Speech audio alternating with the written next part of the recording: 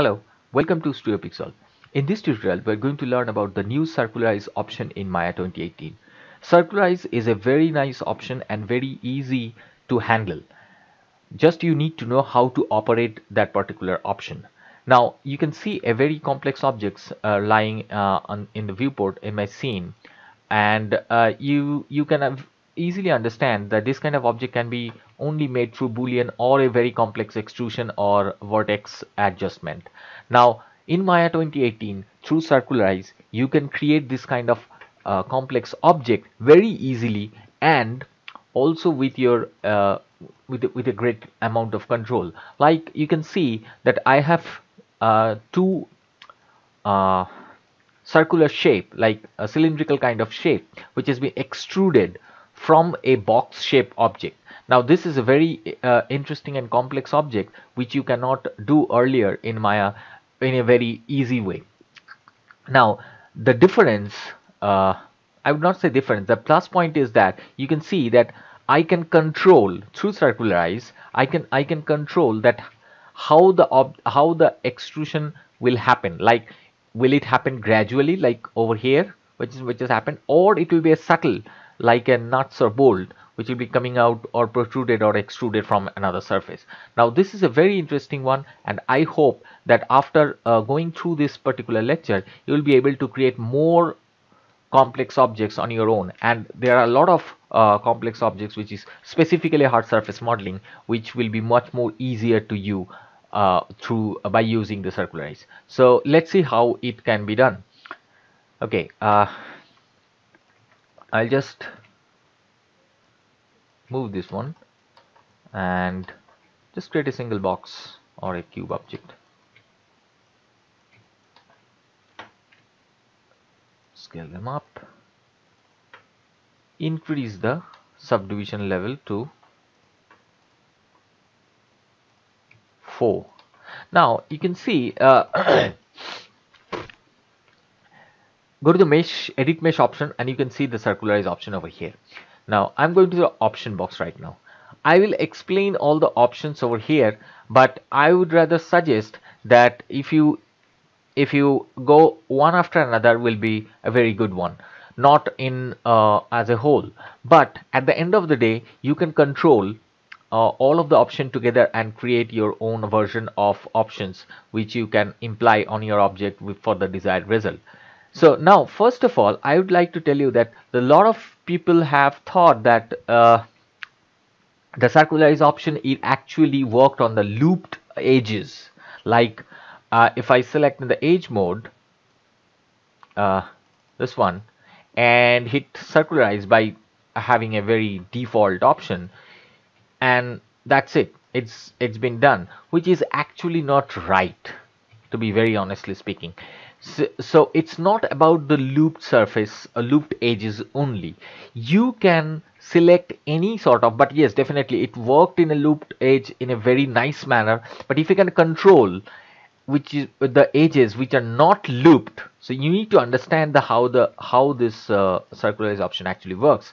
So this particular edge will also work with the with that option. Like go to edit mesh and go to the option box and say apply. Now you can see it also circularize the the edges which are being connected. So I would rather say that this Circularize option actually works on the connected edges rather than the looped edges. So looped edge concept is actually not that much of true.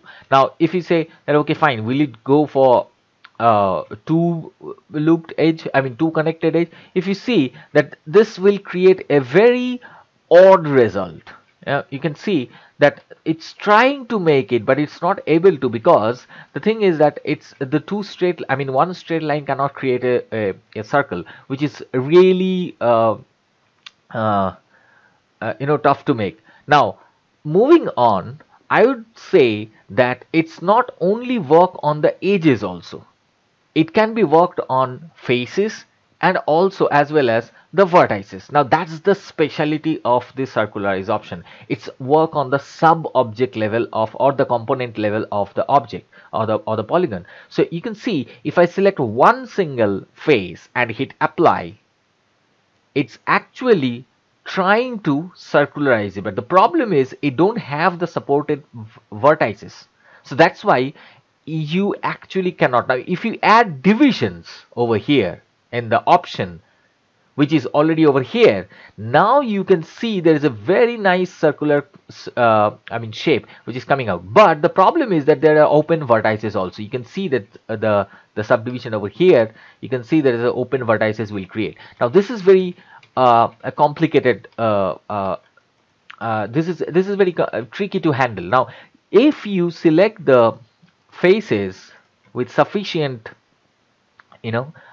edges and hit apply, now you can see you can easily create the circularize option or from here. Now so I would rather suggest that don't think about don't think for the in terms of the edges only. You have to think about the sub objects or component levels also, like the face and the vertex. So that's where the main trick is lying for the circularize, where you can expand the entire level of control for creating a circular object. Now if you see my object over here, which is came out, is exactly like this. Now what I'll do is I will go to select the faces and shift drag, and that's it. Press 3 and your object has created a circular nut or bolt, whatever you say. So it's very interesting to see that how sorry, pardon me, that how we can actually create so easily a single circular object. Now oops, I think I have selected accidentally some other edges also. Yeah, okay, no problem. Okay, so now I also want to show you that how it will react on and what is the difference between the circularize using in face or edge and the this one in vertex. Now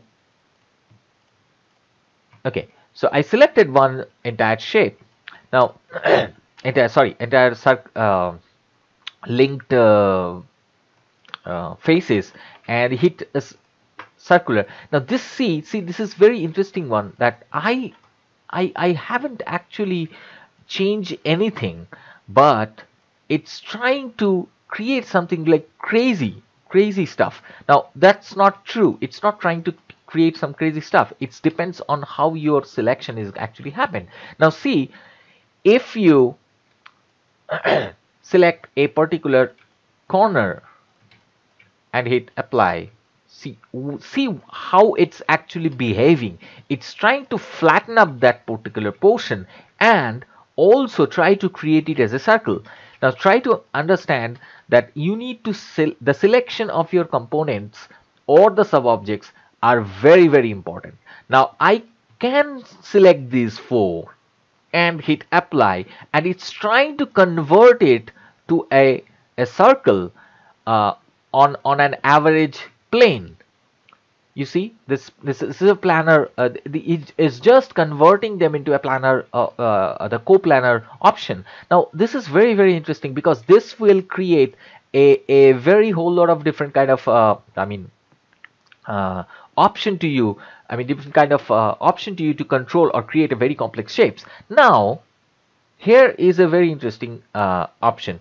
If you want to extrude, the extrude thing happen according, or maybe the circularize thing happened which is be conformed on the same surface, or maybe aligned with the same surface, then you have to select the surface option, either per vertex or average, but you have to also uncheck this evenly distribute option. Let's see how we can do that. Now first press with the per vertex option and hit apply. Now it has been applied with the according to the vertex and per vertex option. Now if I say evenly distributed off, now you can see the entire surface area or the shape is actually been preserved now, but it has been circularized. It's trying to circularize that. So it's a kind of a very interesting feature which has been created, which we can use for creating some really complex shapes. Like you can see, if I extrude it now from a normal point of view, shift and extrude, now you can see, just a minute, shift drag, then shift drag.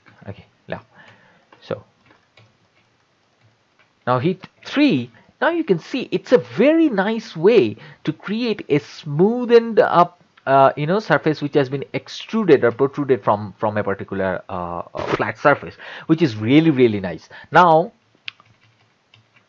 I will show you another very interesting one which is really help us to create this kind of shape. Now you see that I worked with the edges, the two components, edges and faces, but we can do it in vertex also, which is a really interesting one. See, why I'm saying it's interesting one is that let's suppose I select this vertex, this one, this one, this one, and this one. Now as I said earlier, that if our selection is not correct, then it will create a very weird kind of result, but that will give you also as an artist an option to create some really different kind of a complex shape. Like I selected only the outer part of the vertex, the outer vertex of that particular shape, and just resetting them and say hit. Now you can see it has been circularized only the outer part, not the inner part or this particular vertex. Now this is really interesting because I can actually select this shape and shift drag, and by doing that I can create a very different kind of object, a different kind of a very complex kind of shape which has been coming out or protruded and have a very sharp corner on the top. Whereas I'd like to get back to that option. Whereas I will select all of that vertex, or maybe a few more from here, another layer maybe. Yes, okay, one left, which will create a very odd kind of shape. So hits, and now you can see it's really interesting that it's converted the entire area or the faces into a flat surface, like a coplanar stuff, you know. Now I would also like to show you the other options over here, because normal offsets, how extruded your object you want to, like the base surface. Radial offset, that is for the size of the circle, which is really interesting. Normal direction, you can go for I would definitely suggest it for the face and all, because I don't see any differences until unless you are using apart from edge and face. Vertex don't have that much of an capability, at least I didn't find it. If you can find it, please let me know. And twist, which is really nice, you can twist the outer circle, which is really interesting. Relax interior is actually an option to relaxing the faces or the vertices, or actually I would rather say this will be really nice for the UVs and all, that I can relax the interiors, or I will maintain the shape of the face or individual face, which is very interesting, and maybe a very important while you are creating a complex shape objects and you want to have a UV unwrapping option intact. according to your requirement. So this is a very interesting one, that you want to relax your interior or not, which is really handy. Alignment, I already told you. Evenly distributed option is also a very important one. If you don't want that's a very whole lot of a different object. Add divisions is a one thing which I will tell you to not to use until unless it's required, because add division is only going to create a division on the outer circles. Let me show you this. See, so it will create your objects more smoothen, but it will create some unwanted faces, which will increase the size of the faces. Now you can see that this one has become a 5-sided, this one become 1 2 3 4 5 6-sided. So it's very interesting. So but you can hit the supporting edges option on only when you add the divisions. So it's interior, so by default it will be off. So you want only in the exterior part, that means the outer edge, out of the outer edge. So you can see immediately it will create some edges, but the problem is that you cannot control it in the interior. Now if you go to the interior, you cannot control it outside. So for that you need to select on the both sided, because it's a kind of an obvious that you are not using any quad or tri faces. So if you say both the shapes, then only your objects are actually maintaining the quad or tri count. So this is what the problem is, that your topology is actually been gone. So this is a very tricky one. That's why I will not suggest you to increase the add division until unless it's an absolute necessary, or you are creating some really hard surface which you don't need to create a manual texture, which will require the unwrapping of the UVs in a very complex manner. So so yeah, that's it. So if you select these faces and oops, I think I have accidentally selected that one. Shift select drag, sorry, shift drag, that's it.